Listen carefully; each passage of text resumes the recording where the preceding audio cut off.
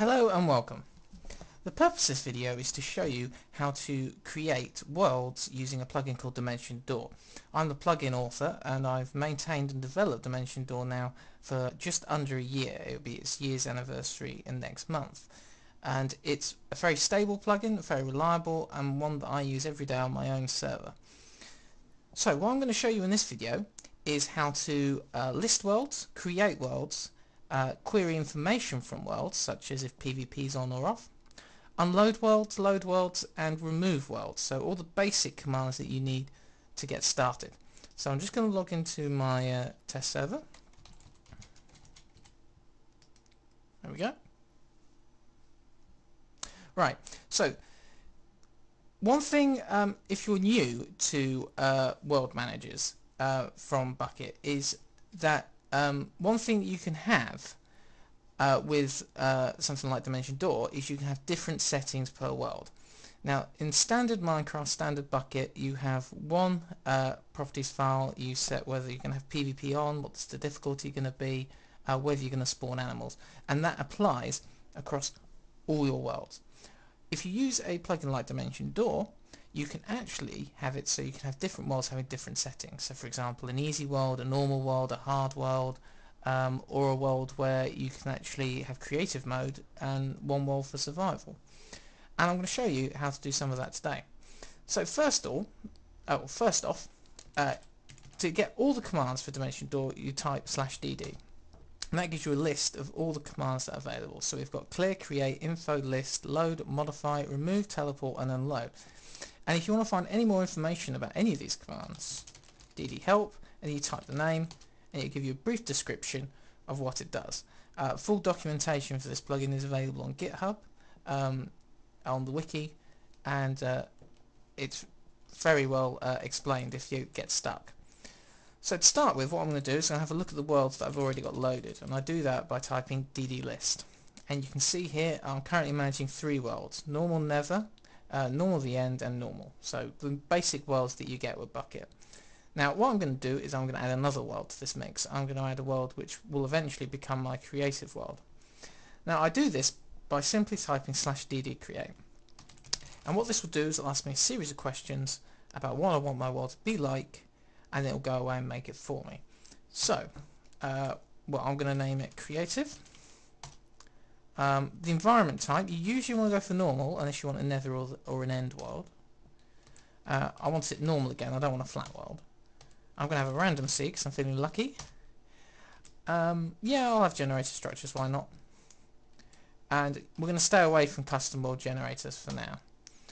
So now what it'll do is it will go and create the world in the background. And while it's doing this, your players will experience some lag. It's also worth mentioning that the more worlds you add to your server, the more resources they require. There isn't a hard limit to it, it's just whatever your server is capable of doing. I've found that in practice it tends to be around 7 to 8. So, my world's now ready. So now I can teleport to it by typing dd teleport, and then the world I want to go to, creative. And this will teleport me to the spawn location of that world. And here we go. I've ended up in the tree.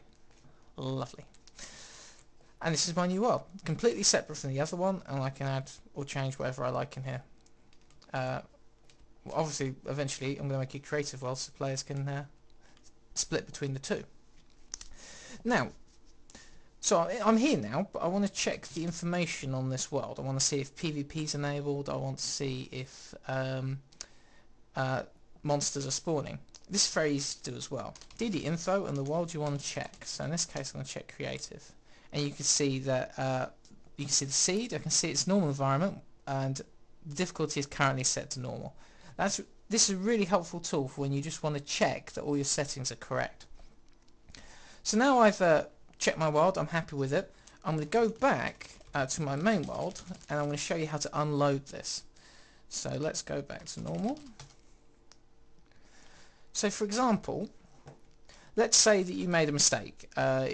You created the world and it was absolute rubbish, and you now want rid of it. There's 2 ways of getting rid.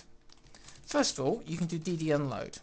Now what this does is it will temporarily remove a world and take it out of memory, but you can load it back later on.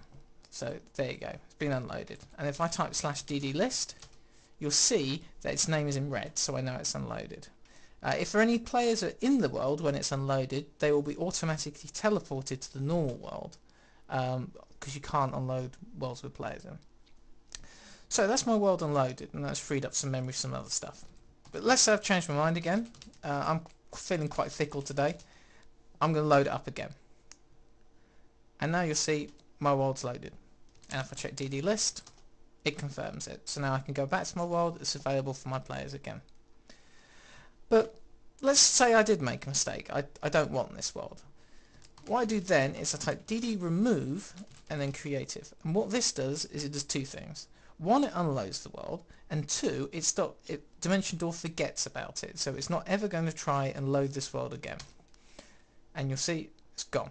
It does remind me that I need to remove the world directory. DimensionDoor does not touch your world data, so for actually deleting something permanently, you do actually need to go onto your server and delete the folder. It's as a safety precaution.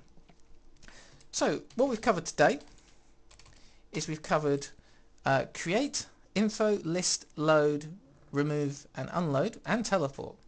In the next video, what we're going to have a look at is how to modify attributes on worlds and some of the more advanced features which can help give added features to your server and make Minecraft a lot more fun.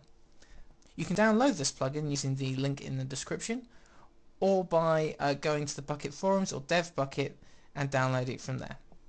Thanks for watching.